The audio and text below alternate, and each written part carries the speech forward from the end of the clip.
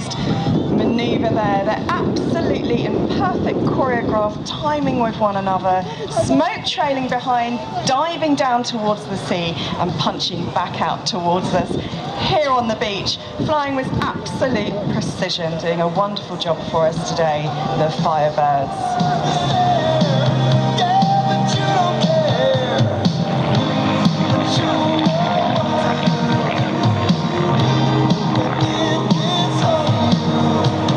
Soaring so high into the sky, you have to keep careful of your eyes as we're looking up now. The sun is beating down on us. Look at the sun glistening on the canopies of these wonderful little aircraft. So manoeuvrable, and Nigel and John doing a wonderful display for us again today. They love it, don't they? I'll tell you who else loves these aircraft, Ian, and that's the Americans. This is an American-designed RV-4 aircraft. Over 10,000 of them have been built over the years, and mostly kit builds, like build-it-yourself planes as well, which is quite incredible. They were originally developed as a single-seat RV-3. Their normal cruising speed is about 160 miles per hour, but these guys don't do normal. We don't want to do normal, so at the air show we fly up to 200 miles per hour. Just a quick mention from Essex Police, because Spencer Jarrett, if you're listening, Spencer Jarrett, the police have something of yours on the greensward. So if Spencer Jarrett can make his way to the police van on the greensward, you can be reunited with a lost item. And a quick hello as well, a shout out to Michael John Redpath. It's his 15th birthday today. He's here with some black Crocs on apparently, so there we are, we found out what he's wearing. Thank you from Lily, Leon and Lizzie. Just a modified for their role as air show performers. They've been fitted with smoke systems, wingtip pyrotechnics for the twilight displays and LED lights as well. They're not fitted with inverted fuel systems, so they have to maintain positive G loading as much as possible. And that was a beautiful heart there from the Firebirds as they bank out over in the distance by the wind farm. What a beautiful display that was from Nigel Reed and John Dodd, and thanks to ground crew Tom Everett over at Great Oakley looking after the team as well. Ladies and gentlemen, the Firebirds display team. Radio Air Show. BBC Essex. A few more people to mention here from the seafront. Can you give a huge shout out? Listening on the Wildcat, Sam. You're really looking forward to this, aren't you? I'm really excited about this. I don't think I've seen the Wildcat display for quite some time. It's flown in from Duxford this afternoon, part of the Fighter Collection aircraft, and we have a Grumman Wildcat FM2. This aircraft dates back to the US Navy from 1945. Let's see what she...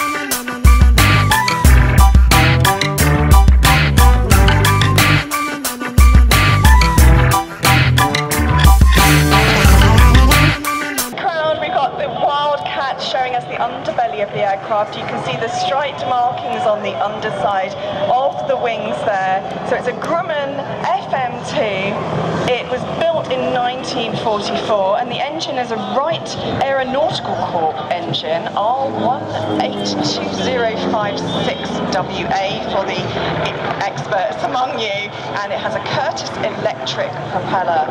I'm loving the sound of the aircraft, the growl of the engine. It's very cat-like, isn't it, Ian? It certainly is, and a great addition to Clacton today. And those stripy wings really do stand out. If you're listening at home, yeah, you can really see the stripes on the wings of the Wildcat. And that noise, that roar, it is almost tiger-like, isn't it? It's very tiger-like. I'm loving this aircraft.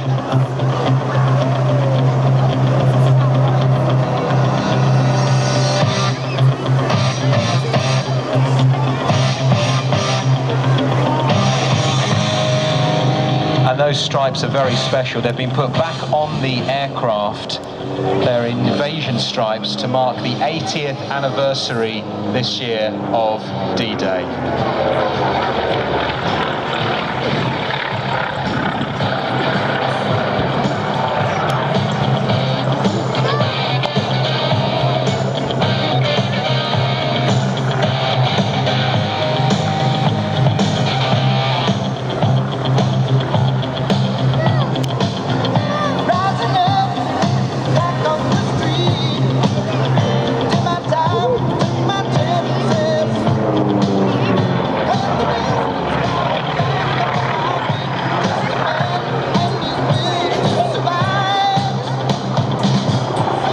Wildcat was built by General Motors Corporation, the Eastern Aircraft Division in New Jersey, US Navy aircraft in 1945, and it entered service in July of that year.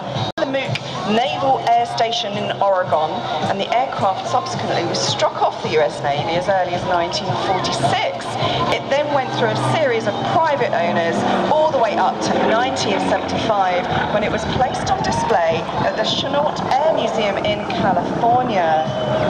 And this is where it stayed until the early 90s, when it moved to Chino for a complete overhaul to airworthy condition by the fighter rebuilders. And this post-restoration flight took place in 1993. The aircraft was then acquired by the Fighter Collection at Duxford in the same year, and it currently wears the scheme of the Fleet Air Arm Wildcat when it was on board HMS Tracker in the 1940s.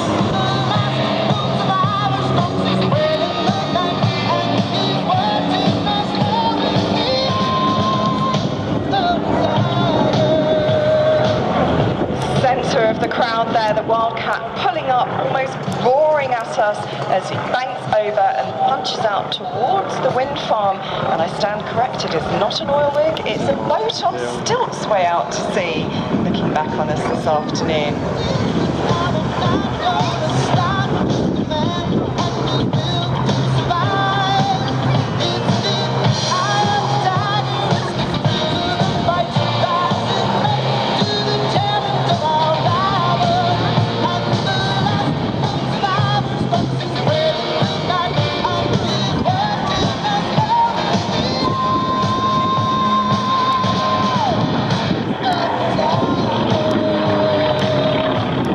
Loving that roar as the Wildcat banks past us centre stage here on the beach, pointing out towards the pier. And the aircraft might have extreme performance and a huge amount of grunt in that engine, but it's being flown so beautifully and gracefully this afternoon by one of the most famous and well-respected pilots in the airshow circuit, Pete Kinsey, who learned to fly at just 17 years old and has been instructing and flying many years. He's flown helicopters, Boeing 737s, 757s, 767s.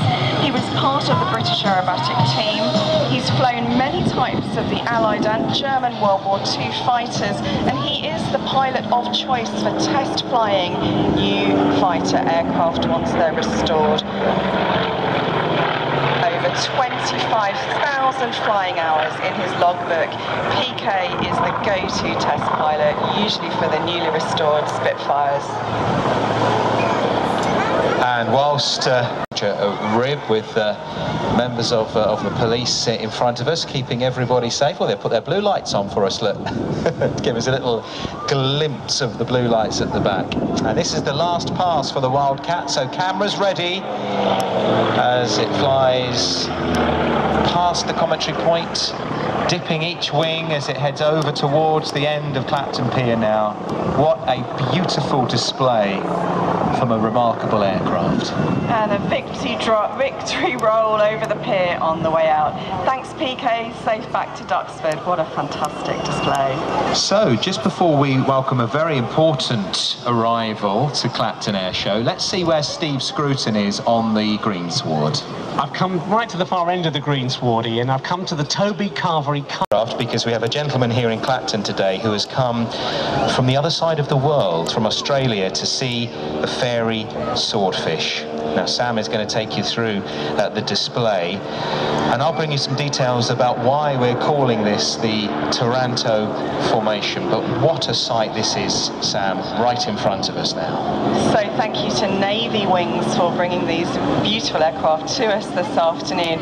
Leading the display at the front is the beautiful fairy swordfish. We believe it's the oldest surviving, still flying swordfish in the world. So that's leading the display. You can see just over towards the wind farm the beautiful stripes on the top of the high wing there, and then to his right we have the yellow aircraft, which is the Stinson Reliant, and to the left of the lead pilot we have the Wasp helicopter. This is a fantastic demonstration of the Fleet Air Arm, which served so importantly during World War II and up to modern day in different aircraft as well, as an extremely competent and significant part of Royal Naval aviation history.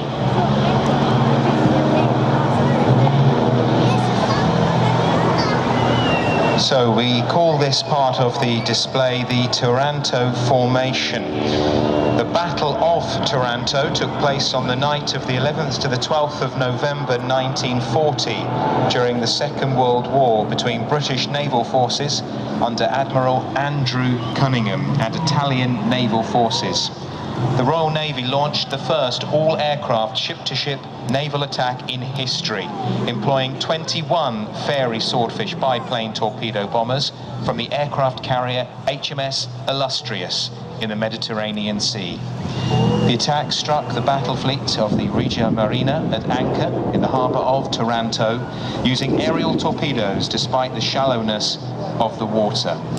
According to Admiral Cunningham, Taranto and the night of the 11th to the 12th of November 1940 should be remembered forever as having shown once and for all that in the Fleet Air Arm, the Navy has its most devastating weapon.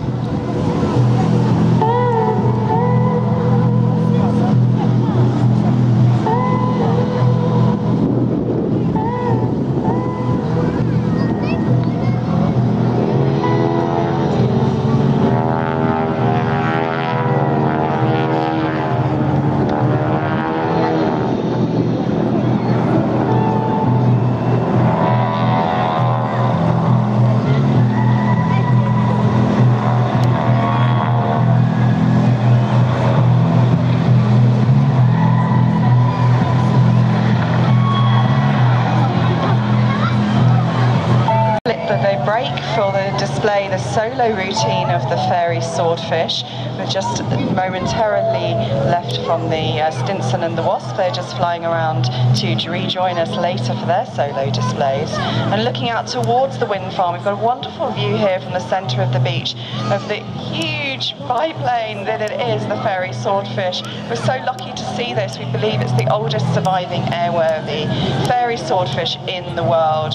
She first flew on Trafalgar Day in October the 21st, 1941, and was nicknamed Blackfish because she was built by Blackburn Aircraft at Sherburn in Elmet and delivered to Lichfield in 1941 for overseas transport to Gibraltar.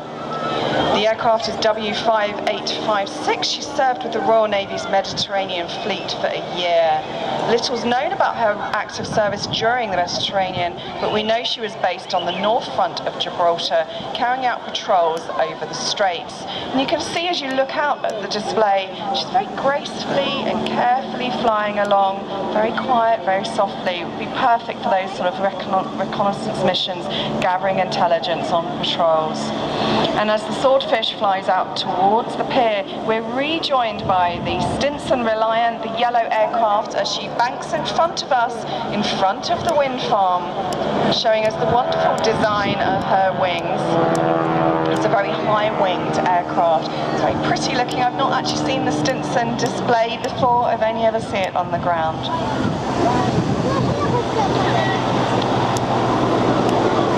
She was built in Detroit in 1943 and transferred to the Royal Navy. She's an American civil aircraft and first actually appeared all the way back in 1933. And now we're joined by the Wasp helicopter. This is a utility light helicopter, and it was originally based, its design, off the Army Scout helicopter, and then evolved into the Wasp, which then served with the Royal Navy with the Fleet Air Arm. It looks a little bit like a Wasp with its aileron kind of wheels hanging down below the aircraft. It's banking up almost to the vertical there, the propeller high up in the sky, and just twirling around the top, pointing back out towards the wind farm, showing its incredible maneuverability. You can just imagine if you're out at sea on a Royal Navy ship and the Wasp coming into land, they had to be so agile, and those pilots needed incredible skill to be able to land at sea.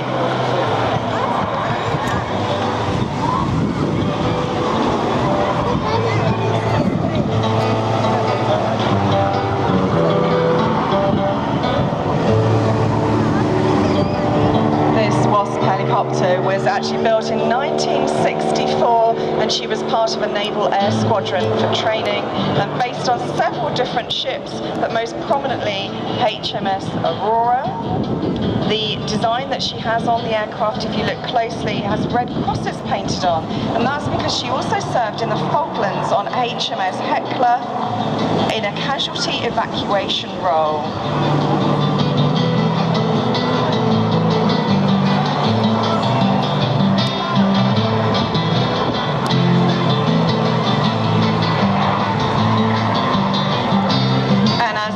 Flies towards the Jaywick end of the beach, you can see the kind of quadricycle undercarriage hanging below, very Wasp-like looking. She's got fully cast ring.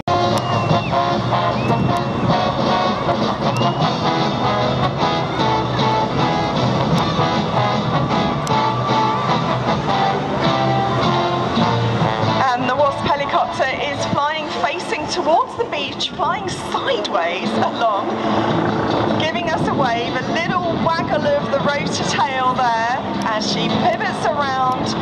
The pilot can see you, so do give them a big wave, nose punching down towards the sea. An incredible capable helicopter, a 5-seat helicopter that was used for transporting crew around when on active service for the Royal Navy. Now that gave me a little flashback to the Harrier days, when we used to have the Harrier here at Clacton that would hover in front of the commentary point and move sideways. And we're getting a little taste of that now. That looks incredible, doesn't it? Wouldn't you love to be in that? Oh, I'd love to have a go.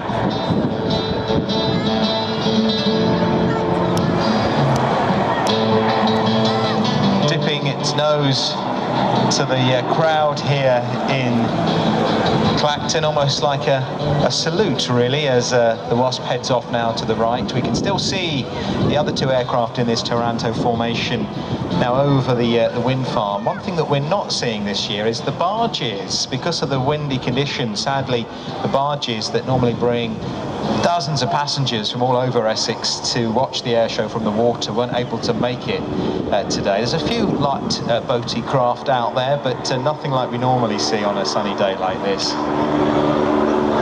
So the Wasp is pulling up there Steep sort of angular climb, almost hovering momentarily, tail rotor just twizzling round towards the beach, banking down back towards the sea. Flown very capably this afternoon by Tim de la Fosse. He served as a Sea King pilot with the Fleet Air Arm and the reserves from the early 80s right through to 2001, and he was aircraft carrier based for the first tour, flying on HMS Illustrious. After his naval career, he then joined an airline and flies Boeings, of course, as many of our display pilots do. He's flown for many different airlines, but apart from flying the Wasp and the Navy Wings historic flight, he also enjoys flying the Grob Tutor as an RAF reservist, and he owns his own de Havilland Chipmunk as well. I bet that's a lot of fun. Yes, just as Wasps were involved in numerous operations, most famously scoring hits on the Argentinian submarine Santa Fe, preventing her from submerging and being a threat to the British task force. Now, as we look out to sea, we now witness approaching us the other two members of this wonderful formation. The fairy swordfish, so recognisable by its biplane look, and I think we're now going to get a closer look. It's their turn for the limelight, isn't it, Sam? Absolutely. So you can see the yellow aircraft banking to the right towards Javewick Beach, and then to the left we've got the fairy swordfish pointing towards the pier. A really lovely view here of the markings of the aircraft as she banks by.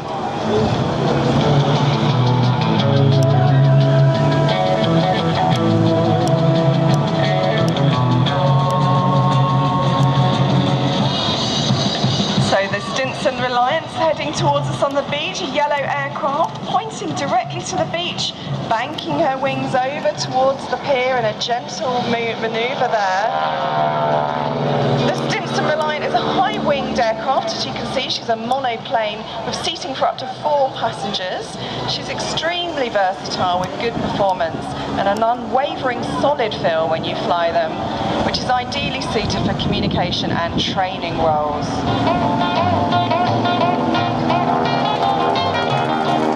Quite a graceful demonstration at the moment. A top speed of 135 miles an hour, the Stenson, with a range of 850 miles. So that's pretty nifty. You can get around nicely in that, couldn't you? Right so well, but he could play a guitar just like a ring in a bell. Go, go! Go, Johnny, go, go! Go, Johnny, go, go! Go, Johnny, go, go! Go, Johnny, go, go! Go, Johnny, go, go! Johnny, be good. This aircraft type was employed extensively by the Fleet Air Arm between 1943 and 1946, mainly for navigational training and as a communications aircraft for their second line units. Most of those aircraft were actually retired to the USA after the war and became civil registered.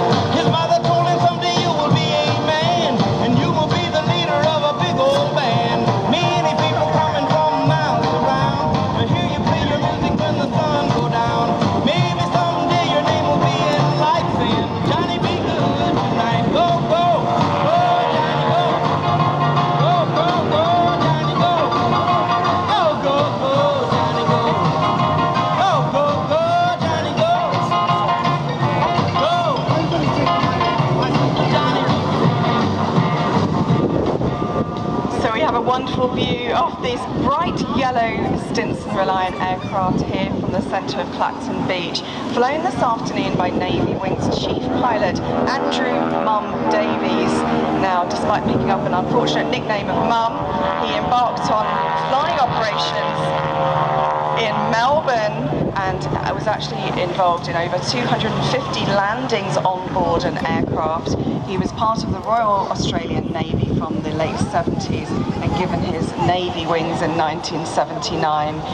He flies many different aircraft and also, of course, is another one of our aerobatic pilots that flies, this time with Virgin Atlantic Airways, and he also enjoys flying.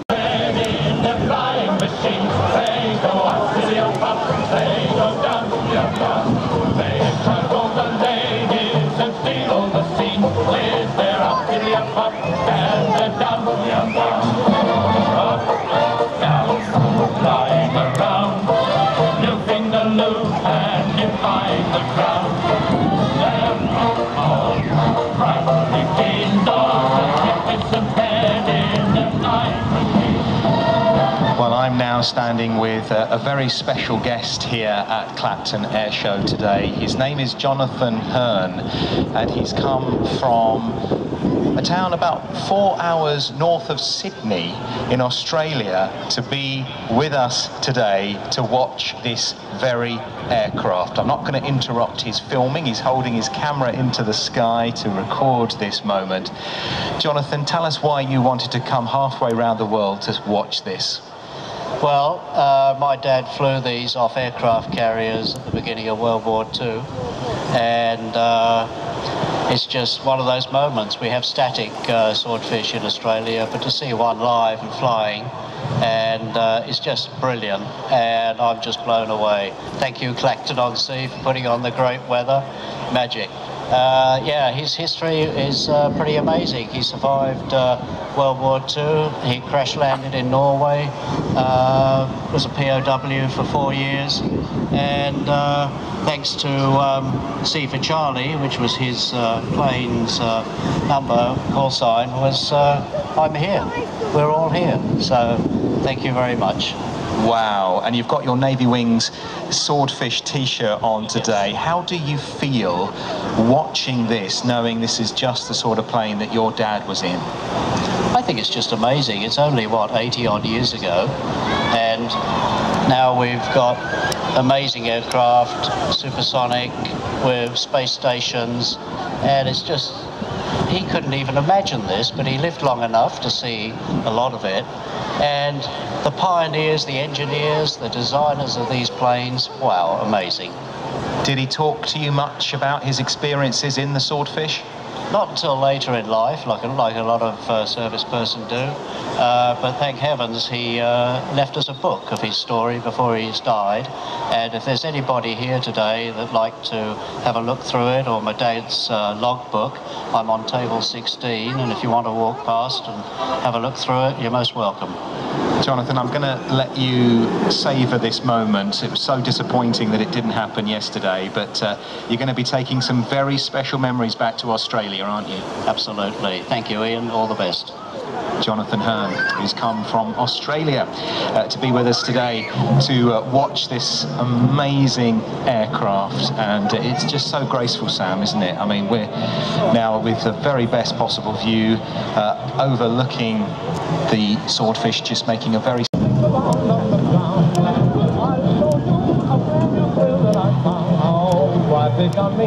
Do I look so dumb? I'm quite content to sit in a beam of them. Come on, boy, step on and shake your heart, 'cause I'm gonna take you for a nice long ride. It's feeling down on under, forget about the rain and thunder. Oh, don't kick back and get right over the top. Look, it's And flying so beautifully for us this afternoon, we have Glenn Allison, who's a volunteer pilot with the Navy Wings Heritage Flight. He's also their QFI, their Qualified Flying Instructor. He has a long and impressive career from the Royal Navy. He was Lieutenant Commander Glenn Allison. He joined them in 1984, first as an apprenticed aircraft engineer, working on the Lynx helicopters before doing flying training in 1990. He fell followed the well-trodden path as a naval helicopter pilot, doing elementary flying training on the Bulldog and then Gazelle helicopters at Royal Naval Airfield Coldrose, where he was awarded his wings. He became very busy flying the Sea King and became a commando jungly pilot, flying frontline service on tours of duty in Northern Ireland, Bosnia and Norway. He became a qualified helicopter instructor with the Defence Helicopter Flying School at RAF Shrewsbury. He converted to the Lynx helicopter and was flight commander on HMS Cumberland in 2001, and he carried out the 2-year missions in the Baltic with NATO and a 9-month deployment carrying out maritime operations in the Northern Gulf and Indian Ocean. A lovely wing waggle there from Glen Allison in the Fairy Swordfish as she makes her way back towards the Jaywick end of the beach. What a wonderful display from a very accomplished team of